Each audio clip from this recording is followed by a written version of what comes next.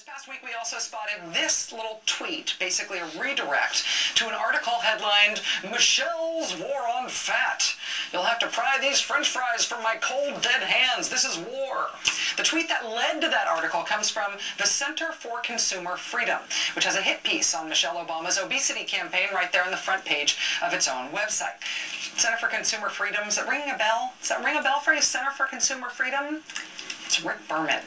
Rick Berman, of course, the lobbyist/PR guy who makes up fake nonprofit groups that promote stuff like tanning beds are good for you, and don't worry about mercury in fish, you can use that tuna to take your temperature one day. That's neat, don't worry.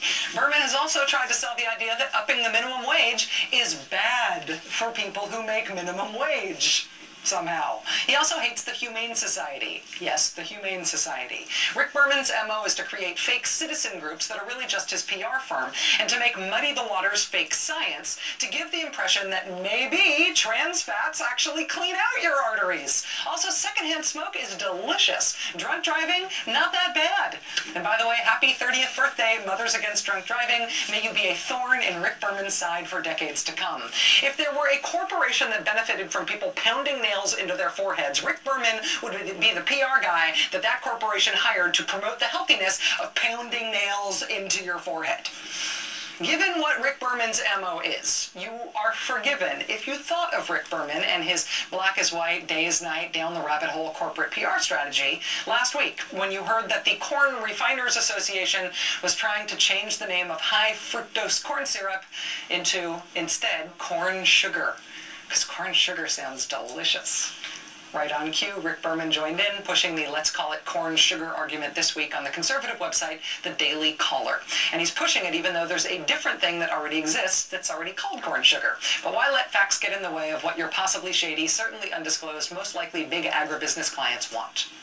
Another campaign Mr. Berman is working on now is sticking up for factory-farmed chickens after the recent giant salmonella outbreak attributed to eggs from chickens whose life conditions do not bear even the slightest weak-stomached contemplation. Who is to say those battery cages do anybody any harm?